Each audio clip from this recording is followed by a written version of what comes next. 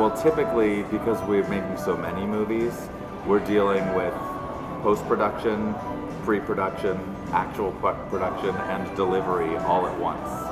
So right now, for example, we are casting a movie, we are getting the scripts together on 3 other films, we are delivering a couple of movies. We have 2 movies premiering at Tribeca this week, and we've got a couple of things that are in way pre-production that are just in development. So today we're sending in revisions on 2 scripts. Luckily there's nothing left to do except for enjoy Tribeca, so we don't have to deliver anything here. We get to do interviews with fun people like yourself,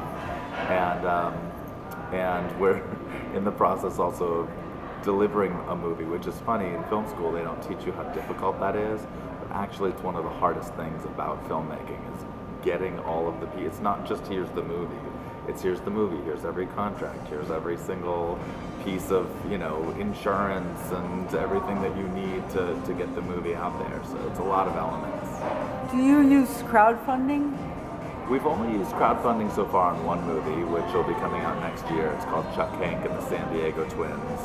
The guys that did Bellflower, which was a breakout out of Sundance last year, this is their follow-up film. It is a crazy action movie, sort of set in it's inspired by 80s video games, those old side-scrolling video games. The movie's going to be amazing. They raised $130,000 on IndieGoGo, and that is a great place to start. The IndieGoGo team, who I've met with a couple of times, are super supportive of independent cinema, and it does seem that that is a piece of the future of financing. What's interesting is that the SEC has just approved new laws. I don't know if you know about this, but they've just approved new laws and guidelines so that it doesn't have to just be donation-based, but actually people can now invest using IndieGoGo. So they get a piece of the profits. Up until just a couple of weeks ago, they had to give you the money. And you're like, thanks, here we'll give you back a DVD, or we'll give you a signed poster or whatever.